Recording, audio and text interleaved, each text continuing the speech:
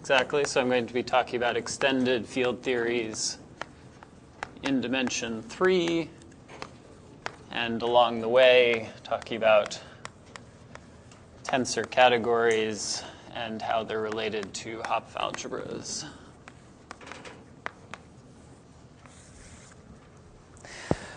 Okay, so we did dimensions 1 and 2, so the next natural thing is to try dimension 3. So suppose we just try to do the same thing, and we look at ordinary three-dimensional TFTs, by which I mean in the same sense as before. So we're given a functor from the Bordism category whose objects are 2 manifolds and morphisms are 3 manifolds to vect. So let's think about what kind of data that provides. So, well, we have some vector space associated to the sphere. Let's call it V0.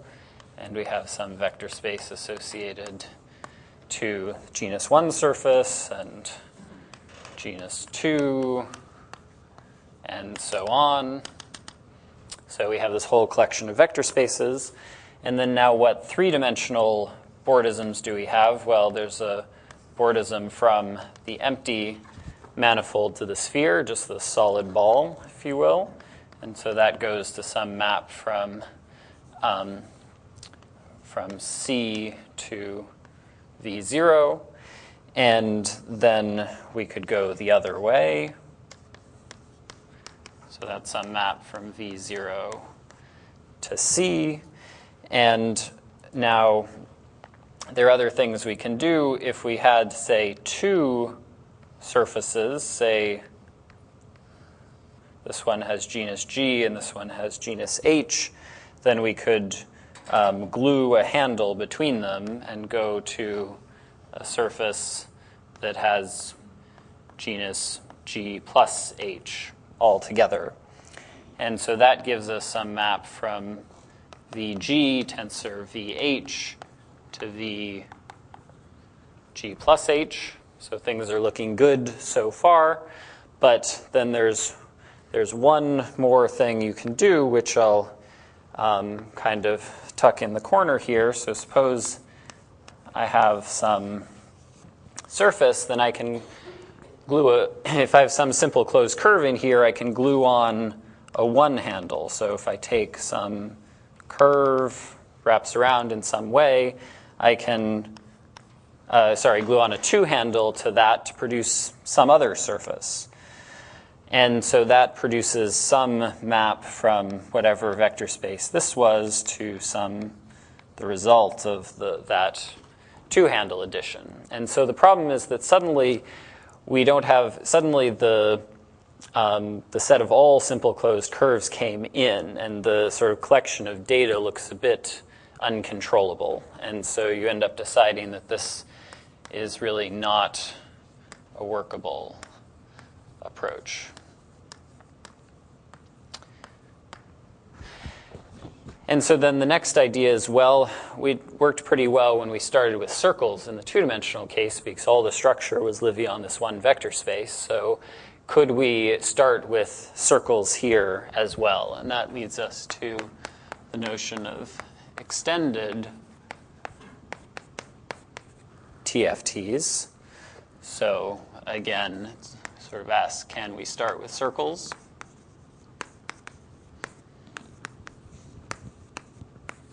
And the answer is yes. And we can do that by looking at what I'll call board 1-3. So this is now something that has information about 1 manifolds, 2 manifolds, and 3 manifolds. So we're going to study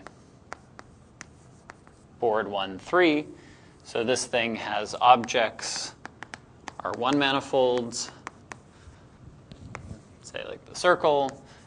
The morphisms are 2 manifolds that are Bordisms, like that. And then there are now 2 morphisms as well, which are now 3 manifolds.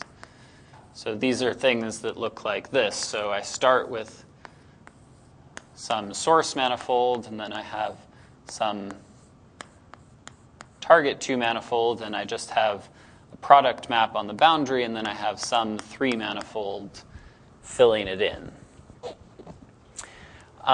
So this thing is a 2-category. So what does that mean? Well, let me sort of abbreviate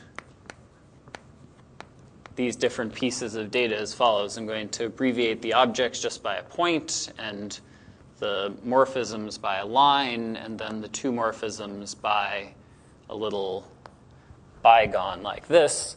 And so this thing is a 2-category, which means I have various composition rules between these different morphisms. So for instance, if I have 2 one-morphisms, I can compose them. And if I have 2 two-morphisms where the target of one is the source of the next, I can compose them vertically like that. But then there's yet another thing I can do, which is that I could stack these 3-manifolds side to side. So I also have a composition which in this abbreviated notation would look like this. And so these are the 3 composition operations in this 2-category. And then there's a condition, which is that if I first take 2 morphisms and glue them vertically, and then I glue those to the vertical gluing of 2 other 2 morphisms, that's the same as gluing horizontally and then gluing vertically. So the corresponding things in corresponding places are the same 2 morphism, and I'm saying that these 2 different ways of composing them are equal. And so that's the basic condition for this to be a 2-category. And indeed, you can imagine with 3 manifolds, you can glue this way and then this way, or the other way around. And up to diffeomorphism, it doesn't matter. And so as before, really at the top, I want to mod out by diffeomorphism rel boundary. So this thing is not just a 2-category, it's actually a symmetric monoidal 2-category, which means that with disjoint union, so again, it has a commutative multiplication, disjoint union. I'm not really going to talk about that in detail. Okay, so this is sort of our idea for the geometry we want to start with. And so the question is now, what should the algebra be? Sort of what should we map to? That is, we want some functor out of this geometric Bordism category into some kind of target. And so this thing, again, should be some kind of 2-category, some symmetric monoidal 2-category, and it should be built out of algebra because we want some kind of algebraic invariance of our manifolds. And so the idea for what we're going to take for C is roughly the following. So we want, what do we want to happen on closed 2 manifolds? So back over here, if we had a closed 2 manifold, it went to a vector space. So we'd like to recover that same data. So we want closed 2 manifolds to go to vector spaces. So what we're going to do is we're going to encode a vector space, say V, as a functor from the category of vector spaces to itself given by tensoring with V. So if I have a vector space, I can do this a priori slightly weird thing and think about it as a functor from vec to vect by tensoring with that fixed vector space. And in these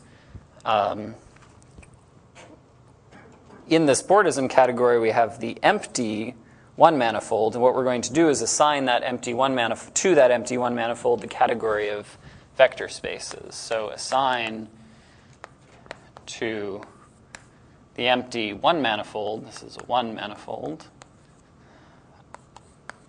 the category of vector spaces. So this kind of achieves what we wanted, because now if I have a two-manifold, closed two-manifold, it has empty boundary, and so it's going to be some map from vect to vect, which is the kind of thing that can be encoded as an individual vector space.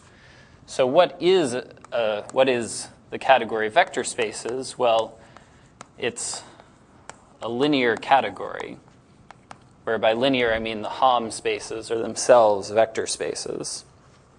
And so then the idea is that other one-manifolds besides the empty one-manifold are themselves going to go to other linear categories.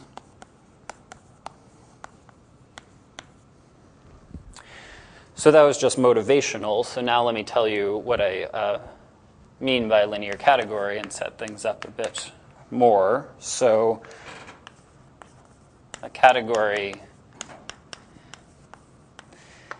is linear if, first of all, Hom, say, let's call it C, Hom between any two objects in this category is a vector space,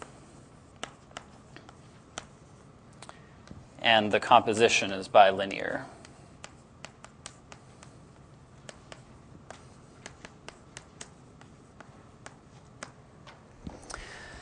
Another way to say this is that the category is enriched in vector spaces, just terminology for the same thing.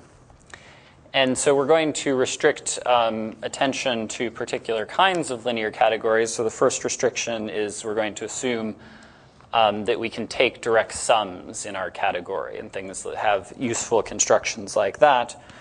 So one way to say that is that a linear category is additive if it has all finite coproducts.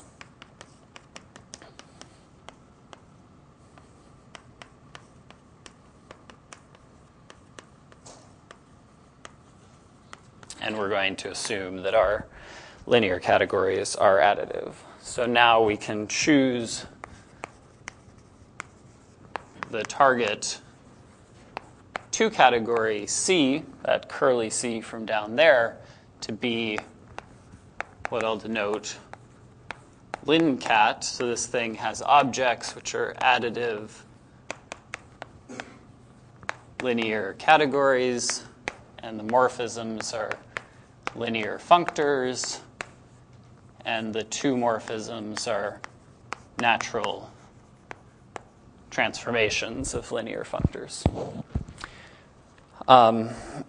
So you can think back through and think that that does actually implement what we wanted in terms of recovering this kind of data just on closed 2 manifolds and the 3 manifold Bordisms between them. Yeah. Well, here we don't need to mod out by anything. Just like in vect, you don't need to mod out the morphisms by anything because they're already rigid, so to speak. Okay, but we're going to actually assume yet a bit more. So in fact, we're going to assume that our linear categories are semi-simple. I'll explain what that means presently.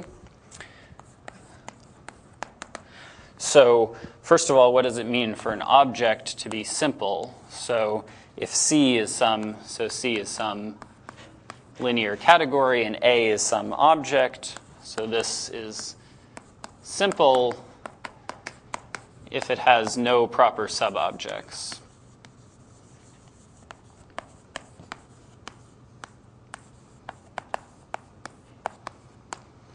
That is, you can't map anything smaller into it in a non-trivial way. So it's irreducible, just in a naive sense. And so then a category is semi-simple if everything splits up into simples. So C is semi-simple if every object is a direct sum of finitely many simples.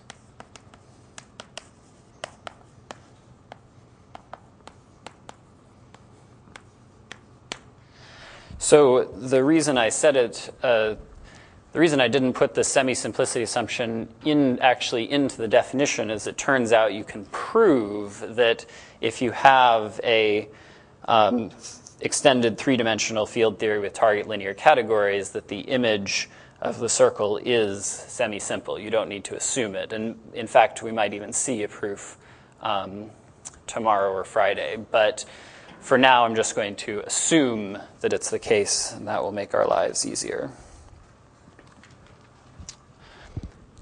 Okay, but this was supposed to have some kind of monoidal structure.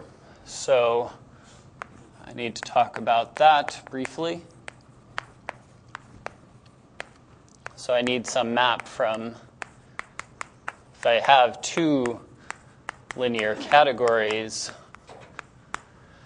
I need to be able to take their product. And I'm actually not going to discuss this in detail, but I just want to give an example of what it looks like. So what's kind of a great way of getting linear categories? Well, one way is to think about the representation category of some algebra. Think about all the representations over an algebra. So a particular kind of linear category is A mod for A some algebra. And if I took two gadgets like that, A mod and B mod, then their tensor product as linear categories is going to be equivalent to representations of the tensor product. So you can kind of have this in mind as what is going on. And then another useful fact that we'll use is that if C is some linear category and it has simple objects, a collection of simple objects C sub I, and D is some other linear category with simple objects D sub I, then this tensor that I haven't defined has simple objects given by these sort of formal elementary tensors C sub I, tensor D sub J. So kind of you can think about one categorical level down, you can think about vector spaces. If you had some basis for one vector space and a basis for another, then you have a basis for the tensor product that looks like this. This is just the categorified version of that statement. So with all that in place, we can actually define an extended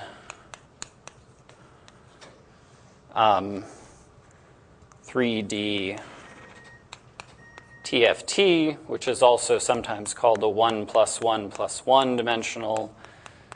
TFT is a symmetric monoidal functor from board 1, 3 into linear categories. And as I said, if you restrict such a thing to closed two manifolds, you get an ordinary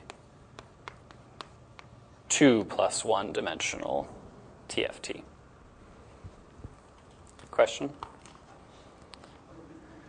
So this morphisms on board 1, 3, right? Yep. And you're now not modding the one morphisms by anything. Right. So I suppose composition now is well-defined modulo isomorphism by a two-morphism. Modulo a two isomorphism. And then the identity morphism. No, you really want to set things up so that composition is well defined on the nose. Yeah. And that might take being more precise about various things. That gives you enough information to really glue precisely. I mean, but the way you got a TFT 2-3 was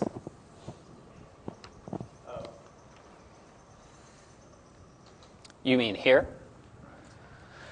So here I'm just... Okay. Yep. Okay. So now the next thing to do, suppose we have one of these things. Let's do what we did for the lower dimensions and study what kind of structure we get on the image of the circle. So I'm going to call the image of the circle the fusion category.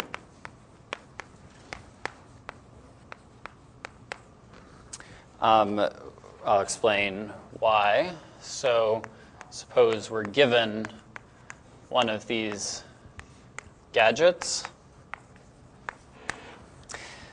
Then the circle is going to some linear category C. And as before, we have this pair of pants, which goes to some map from C tensor C to C.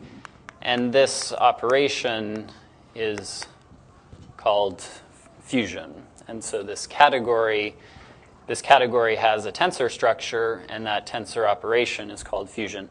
I should say, so when I probably will use the word tensor and the word monoidal more or less interchangeably. Roughly speaking, tensor tends to connote that the underlying category is a linear category, whereas monoidal tends not to implicitly have that assumption. But C is a linear category, so I have C and a monoidal structure, and so I refer to the whole thing as a tensor category. And I really want to have the unit as well, so this is some functor from vect into C that behaves like a unit with respect to this product, so this all gets put together into the statement that C is a tensor category. Okay, so, and again, so I've mapped from vect to C, and I can think about the image of just C under that, which is some object of C, which I denote by 1. So 1 is some object of C. This functor is encoded just by that object. Why is that? Well, I assumed all my functors were linear, and so if I take a bunch of direct sums of copies of C, they map to direct sums of copies of the unit. So the whole functor is really determined by what it does just on this one-dimensional vector space. Okay, so maybe I can fit it over here. So the first proposition is that the fusion category has finitely many simple objects.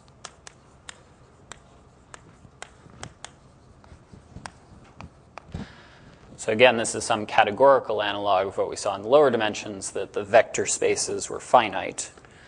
So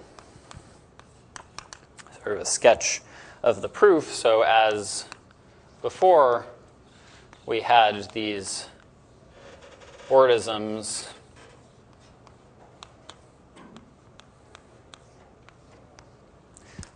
like this, and the same argument that we gave before implies that the category C is spanned by the collection of objects di, where the di were defined by this coproduct operation. So this coproduct, which is some morphism in board 1-3, goes to some map from vect to C tensor C, and so the unit C goes to a finite sum from 1 to n, of Ci tensor di. Sorry, that might be a little hard to see in the corner there. But it's literally just the same argument as before. And then so once you have that coproduct, you stick in some object in the front, and it spits out the same object, but rewritten as a sum of some multiplicities times these simple objects di. And so that shows that C is spanned by this finite number, this finite collection of objects d sub I. And so that's going to be quite important because this afternoon, starting on the algebra side, we're going to be hunting for linear categories with, well, linear tensor categories with finitely many simple objects.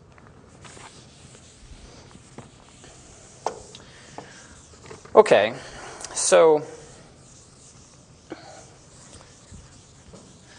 the next thing that I want to do is think about how we might produce some tensor categories.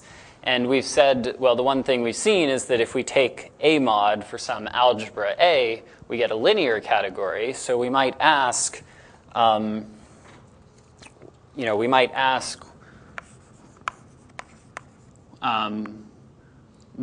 is the category of A modules actually a tensor category? That is, what kind of structure do we need on A in order to give this tensor structure? And to go along with it, we saw in the first hour that it was quite nice if it was a quite nice property of a category if all of the objects had duals. So in the category of vector spaces, in the category of finite dimensional vector spaces, any object has a dual, and we're often used to thinking about finite dimensional representations of some algebra and thinking about the dual representation. For instance, well, if you're thinking about the representations of a Lie group or something like that, then there exists a dual representation.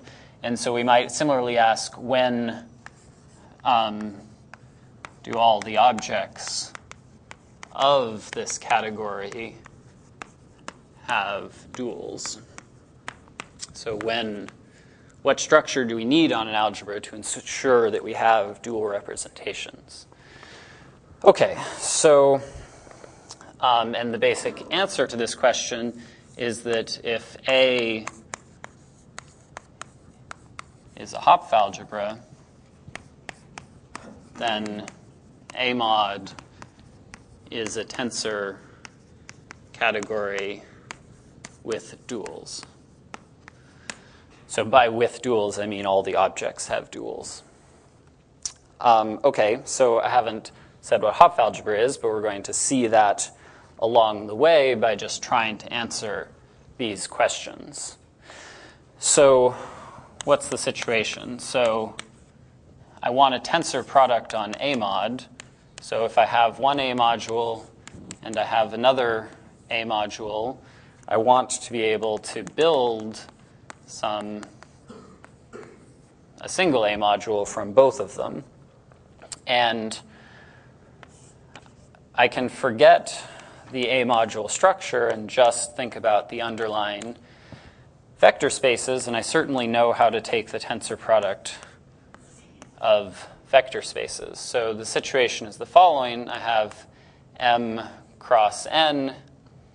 Well, I guess let me actually think about the tensor product of these categories. So I have the external tensor of M and N. And that maps down to just the underlying vector spaces, and those get multiplied to the actual tensor product, M tensor N.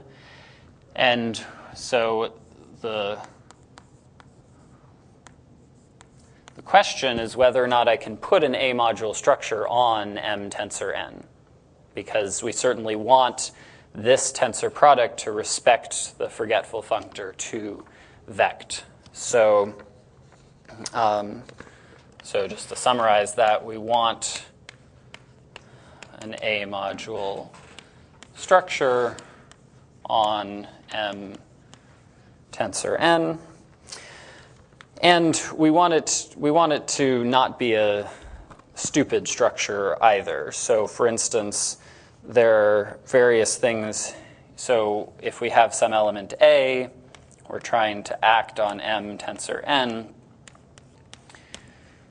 You might, for instance, just act on M on the left side, but that's not going to give it's not going to give a tensor with very good properties. For instance, it won't give something that has units on both sides, and it's completely asymmetric, so I won't go into detail, but it fails lots of conditions that we need this to satisfy. We need some kind of symmetric way to let A act on the tensor. Here, these are meant to be little. This is little m is an element of big M, and little n is an element of big N. So what do we need in order to have some kind of symmetric operation like this? We need some map delta from A to A tensor A. And then we can take this element and split it apart using delta and then act on both sides. So let's try that.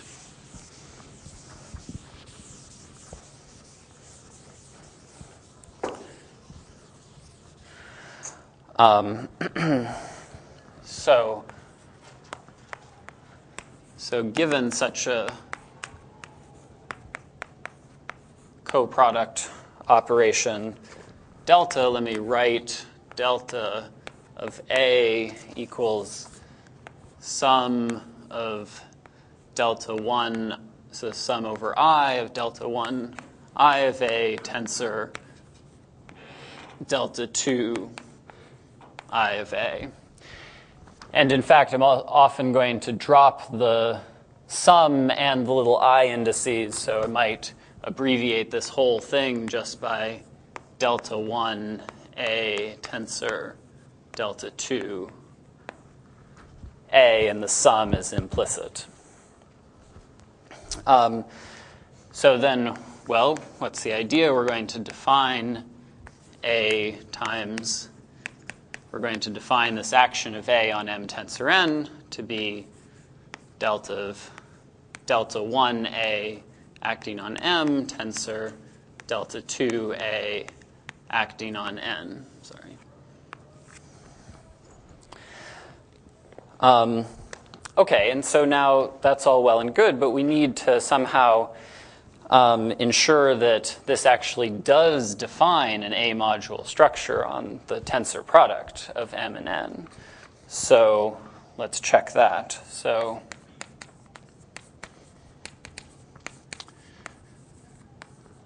for this to be an action, what do we need? Well, so we start with, say, little m tensor little n, and we're going to act on it by the product of two elements A and B, and we need that to be the same as first acting by B and then acting by A. So let's write out both those conditions. So this first one is, by definition, delta 1 of AB on M tensor delta 2 of AB on N. And this one over here is delta 1 on A, delta 1 on B times M tensor delta 2 of A times delta 2 of B acting on N, just by the definition I wrote down. So these two things are supposed to be equal, so let's see what that condition looks like on delta. So on the right side, what did we do? Well, let me do sort of a graphical notation. I first took A and B and I multiplied them, and then I took the coproduct, delta. And over on the right-hand side here, I first took the coproduct of A, and then I took the coproduct of B, and then I multiplied the first factor of A by the first factor of B, and multiplied the second factor of A by the second factor of B. And so these two things have to be equal. And this condition is called the bialgebra condition. So if you have an algebra together with a coproduct satisfying this condition, then it's called a bialgebra. Let me write that down explicitly.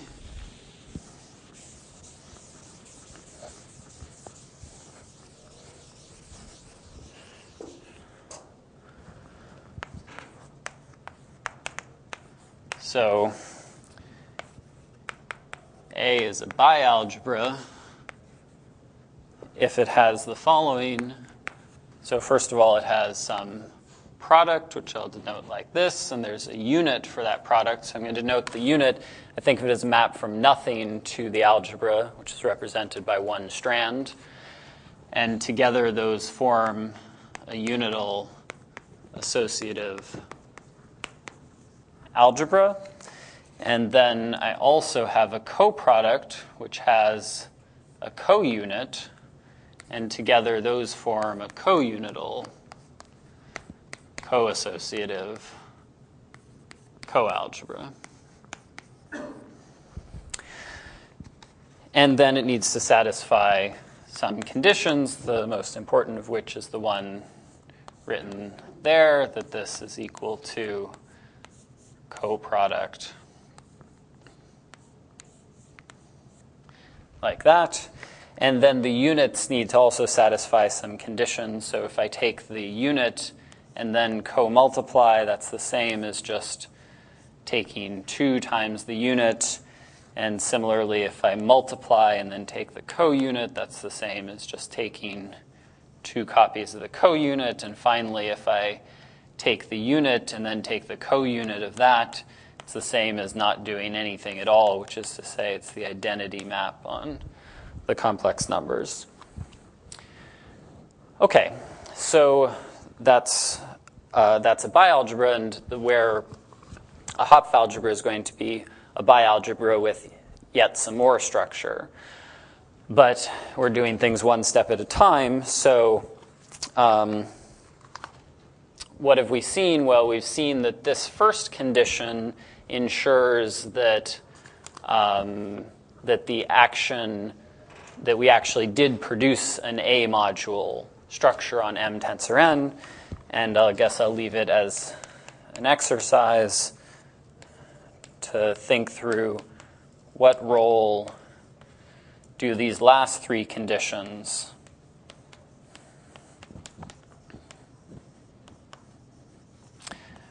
play in making sure that we constructed a tensor category. So what role do those last 3 conditions play in ensuring that A mod is a tensor category?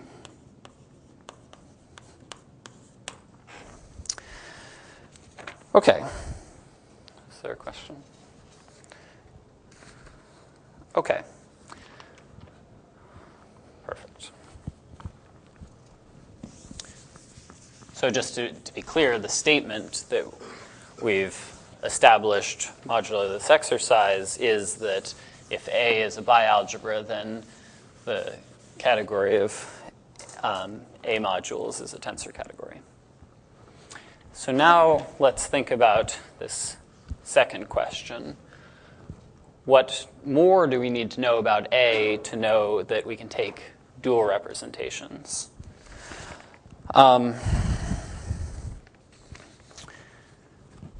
Well, so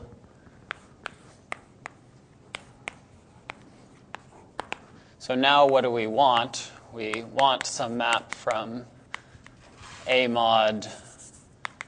We'd like to build a map from A mod to A mod that takes something to its dual representation. So again, we're going to want to preserve the forgetful functor to vect. So we have some representation, I guess now I'm calling it V, so that maps down to V.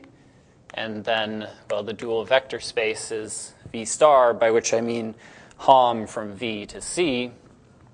And so again, what we would like to do is build an A module structure on the linear dual of any representation. So that is, want an A module structure on V star, by which I mean Hom from V to C. So we have A, and suppose we have some linear functional f, and we're going to evaluate it on some vector, and we need to see what that could be. Well, there are not so many things you can imagine doing, and one of them is the following. Suppose we have a map, I'll call S, from A to A, then we can define something we might hope to be this action by precomposing with S. That is, we define the action on a functional to be the functional that first acts by S of A and then evaluates the functional. So that's a reasonable thing to guess, but now, as before, we need to ensure that this really is an action. So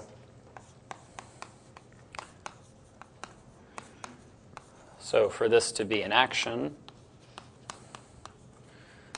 what do we need? Well, so if we have A and B and we act on F and evaluate that ought to be the same as first acting by B and then by A and evaluating. So here, what do we get? We get F of S of AB acting, and over here, we get F of S of B, S of A of V. And so if we want these two things to be equal, then what we need is that S is an anti-homomorphism of the algebra structure. That is, S of AB is S of B, S of A. S is called the antipode, by the way.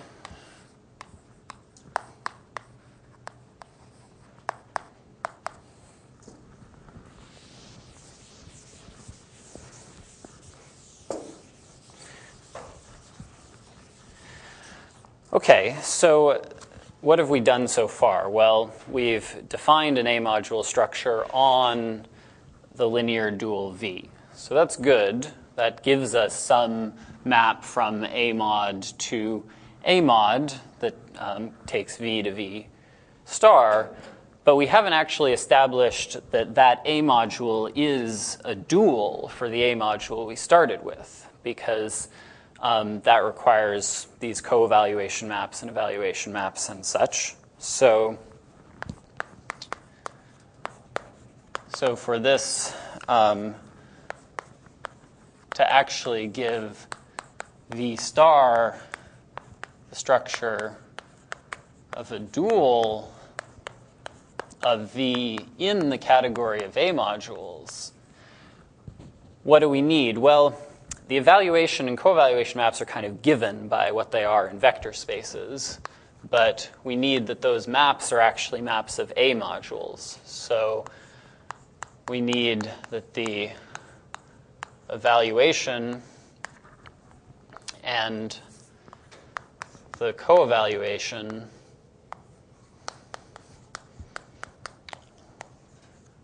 are maps of A modules.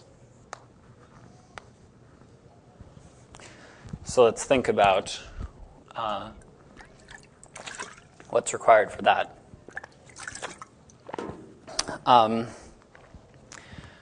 Okay, so to make this more sensible, I'm going to need some notation. And so this notation is sort of also an exercise, as I'll explain. So I want to redefine the action of A. This is some element of the algebra on the dual as follows. So I'm defining a map from V dual to V dual. I'm going to read these diagrams top to bottom, and I'm going to let A come in and act on the left. Maybe try to do it in a different color. So here I could let an element come in and act. So this is what I want to define. I want to define what it means for A to act on V dual. And I could define this as follows. So this is V dual. And I can use the evaluation and co-evaluation maps to write down the composite, this composite. And then what I'm going to do is I'm going to let A act on V, but after I applied S to it. So just to be clear, this picture here is some map of vector spaces given by just these composites with the ordinary evaluation, co-evaluation. And then in the middle, I just act on the vector, whatever vector I have there, by S of A. So this defines some map of vector spaces from V star to V star, and that's what I'm defining as the action of A on V star. So that's some definition. The exercise is just to check that that actually agrees with what I wrote down in formulas there, that those really do define the same action. Okay, so now with this notation, we can check what's required for these to be maps of A modules. So suppose, let's start with the evaluation. So we want evaluation to be a module map. So what does that mean? So here's a picture of the evaluation map. Again, I'm reading down. I have V star tensor V mapping to C. And I'm acting by some element A. And what does that mean? Well, by definition, I take the coproduct and act on the two different pieces. And what do I need to check? I need to check that that's the same. So here I acted and then I did the evaluation. I need to check that that's the same as first doing the evaluation and then acting. So I'm asking if this is the same as acting down here, and the action of A on C is just via taking the co-unit. So I'm asking if those two things are the same, so let's check. So here, by definition, I put a little curly Q in here, so this is V star V, and I do the co-product and act over there, and then act in the middle there. But now I can use the relationship between evaluation and co-evaluation to kill these two bumps. So this is equal to the thing where I first, I forgot to put my antipode in here.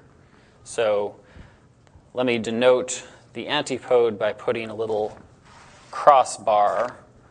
So just on this one leg, because that's what I defined it when I was acting on the dual.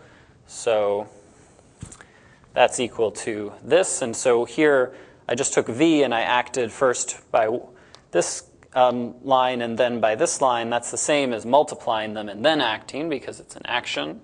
So this is the same as coming in, co-multiplying, doing the antipode on one leg, and then multiplying and then acting.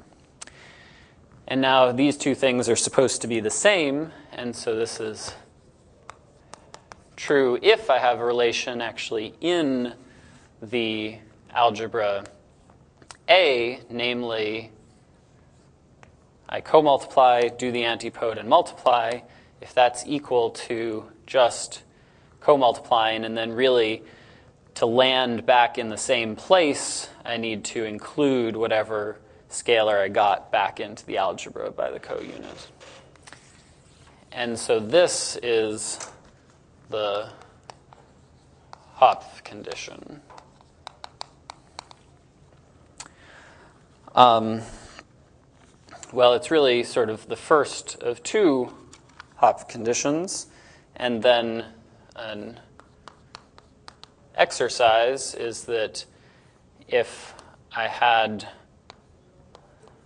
instead done the antipode on the top and assumed that that was equal to this, that implies that the co-evaluation is a module map.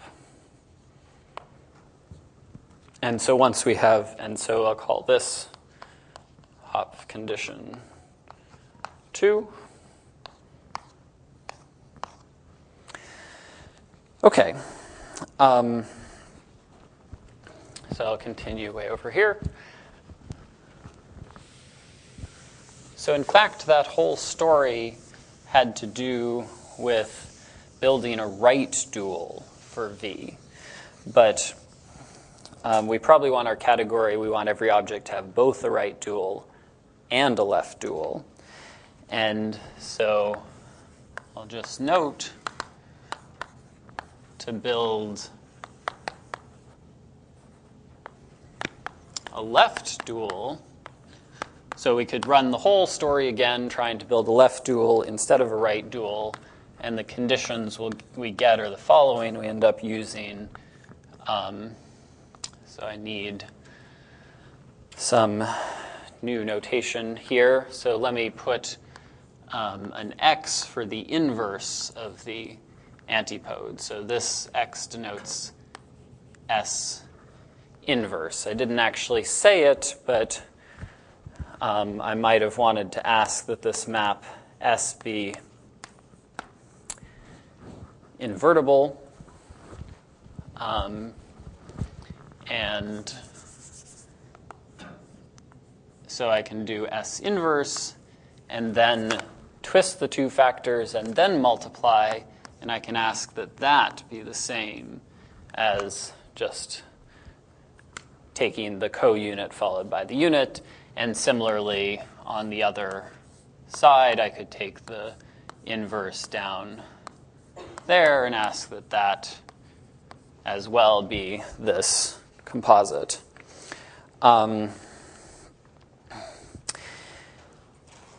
Anyway, it turns out these are actually consequences of the other things I've already said, provided I add someplace the condition that S actually fix the unit of the algebra, so that S actually take the unit to the unit.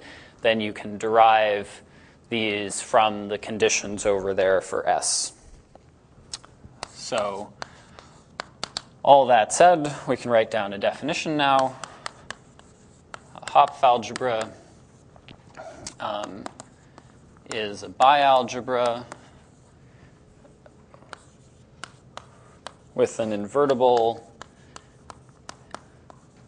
anti-homomorphism. And that's also a co-algebra, co-anti-homomorphism. That just means that if you do S and then co-multiply, it's the same as co-multiplying and then doing S on both factors and switching them. And then all that should satisfy Hopf condition 1 and Hopf condition 2 from down there. And that's all you need to say. Okay. And so then just to state it explicitly, what have we seen? Well, we've seen that if A is a Hopf algebra, then repeating everything A mod is a tensor category with both left and right duals, which is what we wanted. So what's the more general story going to be? We're going to be building some Hopf algebras coming from quantum groups, and then this story shows us that the representation category of those Hopf algebras are tensor categories. I'm lying a little bit in ways we'll see, but anyway. So we're going to produce these tensor categories, and that's the start of the structure of a three-dimensional field theory. It's what we saw just on these first few pieces of geometric data. And we're going to put more structure yet on these Hopf algebras. Okay.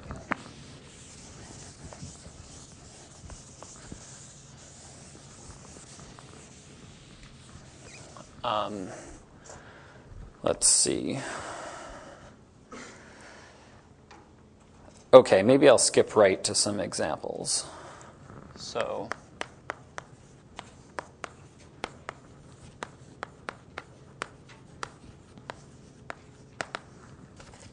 maybe I'll just do two examples. So first example, suppose we have some group G, and we can take the group ring of G.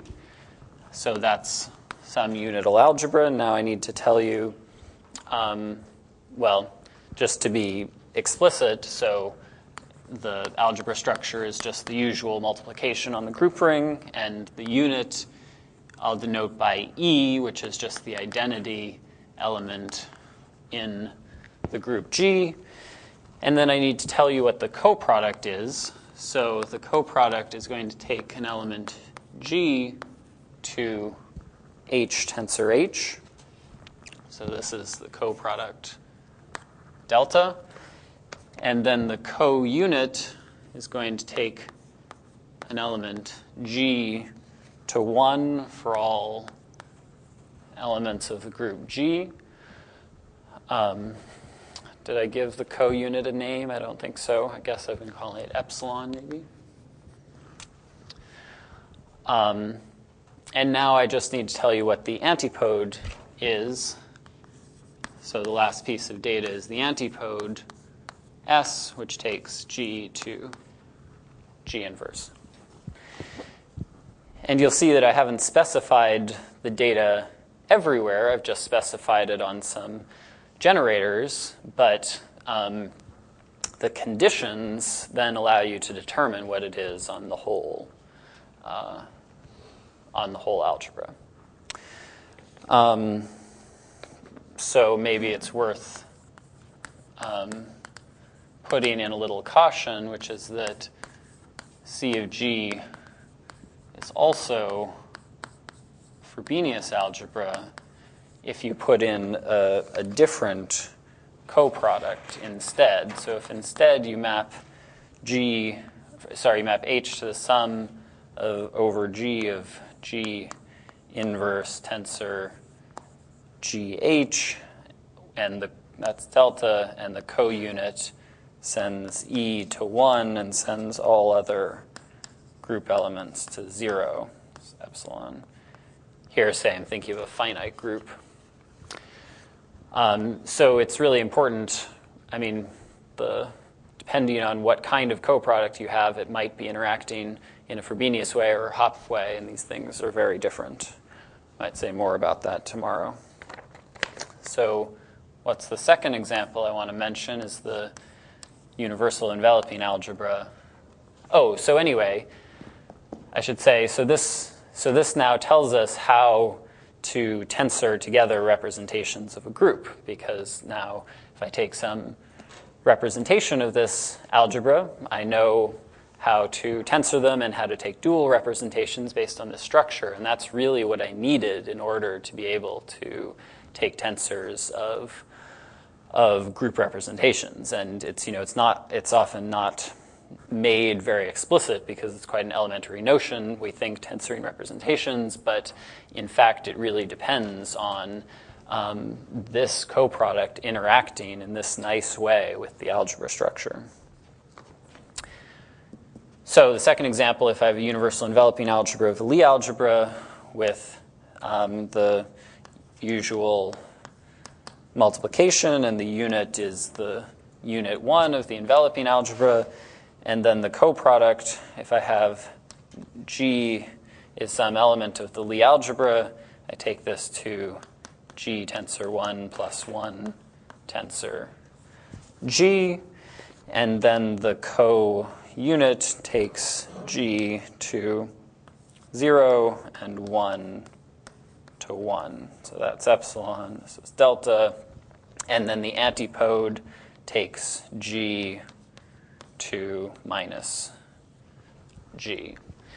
So I claim that that gives the universal enveloping algebra of G the structure of a Hopf algebra. And again, this is really what explains why we can tensor together representations of Lie algebra, is the fact that this coproduct interacts in a nice way with the product on the universal enveloping algebra.